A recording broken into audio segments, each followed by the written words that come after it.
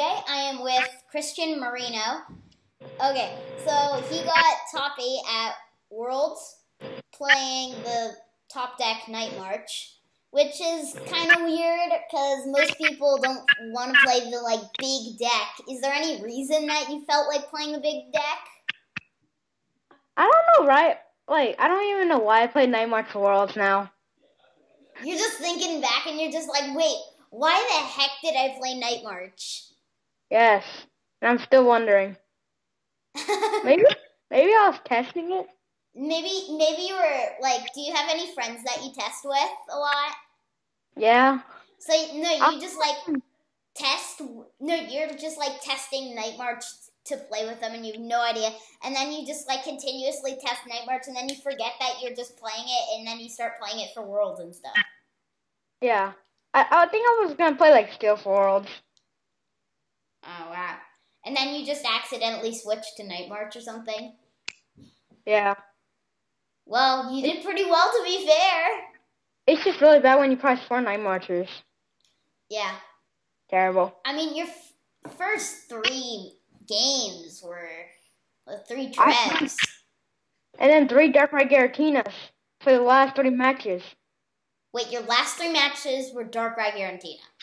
Yeah, my matches were stacked. So 3 Trevs, then 3 Dark Rai. Yeah, I think I could have went 7-0 if I battled them, though. Although, to be fair, don't really want to take that risk, I mean. No, but they wanted ID against me. Yeah. Actually, they're like, ID? Okay, ID, okay. They're just like, oh, he's willing to ID. Okay, I'll take that. And actually, a little note about me and Christian. After Worlds, I gave Christian a little bit of a nickname, Christian Tree Chopper Moreno. And Christian, would you like to explain how I gave you that nickname? I beat 3 cabinets in a row. Yeah. I don't know how. It's one turn of items, you get 180 because you discard all your Lampions and Joltics, and then you're good for the game. So yeah, basically, the way you beat Trev with Night March is that you just rush them, right? Yeah. They couldn't even get a Trev in a breakout. So 3 Trevs beaten in a row. That's really crazy, to be fair. Are there any cards in your list that you would have changed? No, I would keep it the same. Really? You like every single thing exactly how it is? Mm-hmm. It'd be a 4 Shaman. 4 Shaman? Yeah. Okay, because looking through your list, it's a pretty standard Night March list. No teammates. Oh, well, yeah, there is no teammates. So, do you want to go over why you picked no teammates? Because that's pretty weird. Well, the reason is, I really did not play teammates in my deck a lot, and I heard it was good, but I never found space for it, and I forgot it, but I still wouldn't play it in my list for some reason. It's a good card, but it's clunky. So, how long have you been playing Pokemon? This is my second year. And how did your year go this year? I mean, besides top 8 at Worlds. Well, I won a regionals. I made second in 2 regionals, and I made top 4 in that. So it went. Anything else? States, World? cities? Oh yeah, I won 13 cities and 2 states. Did you really go to 13 cities? Yeah, lots of I bet balls. you had a lot of fun. It was fun. I played Mega Manectric for 10 cities. How long before Worlds did you decide to play Night March? I guess a month before. I didn't want to play it just because I kept on missing the battle compasses for the knockout. What are the cards that barely made it into the list? That you were about to cut but decided not to? A D Valley. The 3rd Dimension Valley? Yeah, I was thinking about cutting it just because there's going to be Trevenant and Night March. And then what are some cards that almost made it into your list? Like a second Mew. I was thinking about a second Hex at once.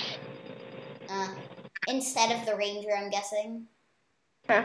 Yeah. Instead of the Ranger, yeah. I was thinking about putting the Ranger too. That actually won me a game. So Ranger did it. So yeah, looking at your list, you don't run Captivating Pokepuff or really any like special tricks or anything. What was your thought process behind that? Did you just want to run Night March like really consistent? Yeah, I guess. I mean, like my lists really are not consistent, but my Mega Ray deck at regionals, it was never even consistent. Like 19 Pokemon. So my list never been consistent, but I always do good with inconsistent decks. And one big question is why are you not running Night March Vespiquen? Well, I feel like Vespiquen in the deck is just like something that I would not add just because you just need more stuff to drop.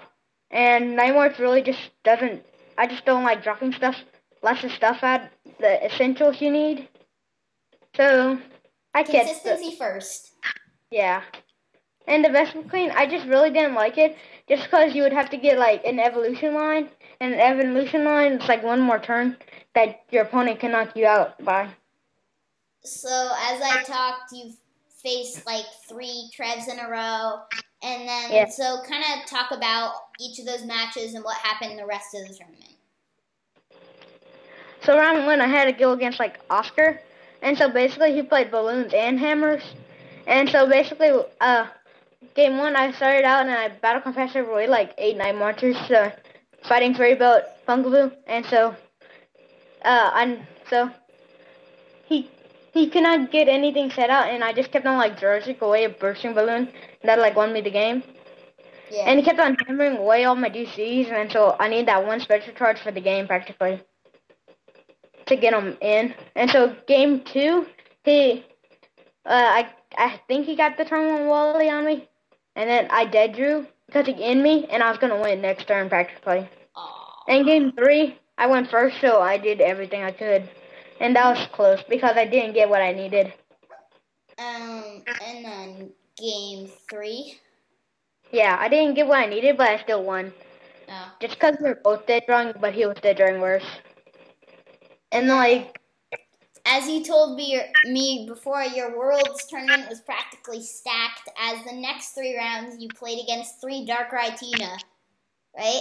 Yeah, that was like my 5th, 6th, and 7th match for Darkrai Giratina. And like round 2, I had to go against another Terminator deck. He got turn 1 Wally, and I dead drew. He dunked 2 Joltics, so I lost. So game 2, I got what I needed, and so I knocked him out. Round 3, he just like dead drew, but he got something out, and I kept on dead drawing. I just needed an energy for the game, and I missed it out of 5 turns of drawing. Wow. And so he started getting set up, and so I was scared that he was gonna win just because he got set up and all that, and I didn't. And then like 4 turns later, I was DCE. And so I just knocked him out, and so he started it, and I just licensed and special charge him back, and like I did with hands. So that goes that way. So basically, I can say for all those Night March players, the way you beat Trev, get ahead of them, right? Yeah. Well, to be fair, that's how you beat any deck with Night March. I think round 4 was against Landon, and so basically I just like game 1. It came down to whoever. It came down to my Pokemon catcher that kept on doing knockouts on Shaymans.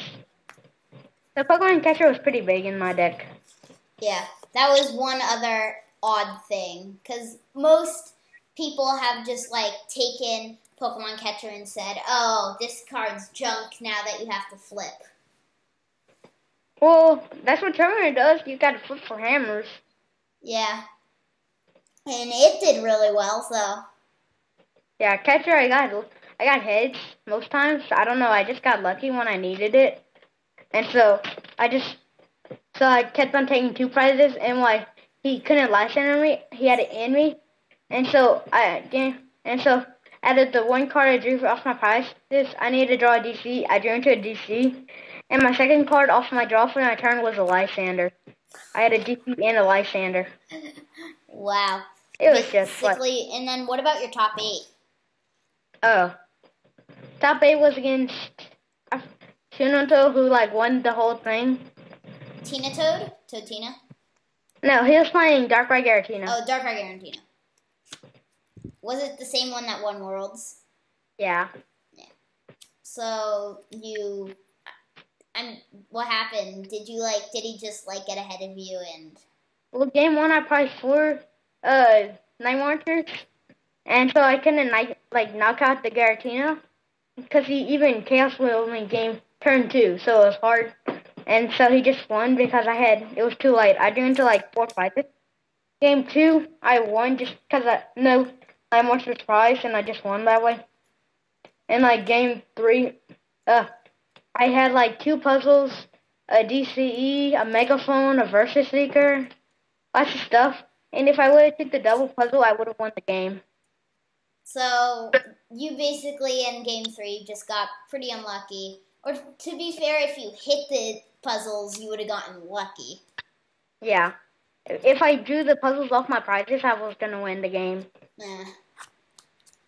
So what lessons do you feel like you learned this year in Pokemon? Probably like make my list more consistent and at the same time make it not consistent. Like have fun, but I guess. And are there any decks that you're really excited for in the next format? Or this format? As long as I get to play Nightmare for like one more event, I'm good. Cause like Nightmare, I just like how you can just go through your whole deck practically. Just wait for regionals, then you can get hypnoed to death. Oh yay! Yeah, the thing was, my matchup against like Nightmare was game 2. He just whiffed the DCs like 4 turns, and when he actually got a DC. He whipped the DC so many times, I was actually hoping he was going to knock me off because I was sky returning him away. He whipped the DC, and so he had to keep on teammating for DCs. Wow. So is there anything else you want to say? I guess I give a shout out to my sister, Rissa, and Landon, and Roan. And you, Kaden. Thanks. So congratulations, Christian, Tree Chopper, Moreno, and I will see you all next time. Goodbye.